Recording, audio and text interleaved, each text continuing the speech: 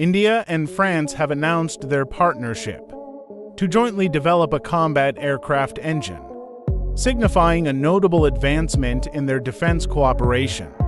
The collaborative effort involves France's aviation company Safran and India's DRDO Defense Research and Development Organization. Additionally, both countries will support industrial cooperation for the motorization of heavy-lift helicopters. The plans were discussed by Prime Minister Narendra Modi and President Emmanuel Macron, highlighting the significance of this milestone in strengthening bilateral ties between India and France, particularly in the field of defense technology.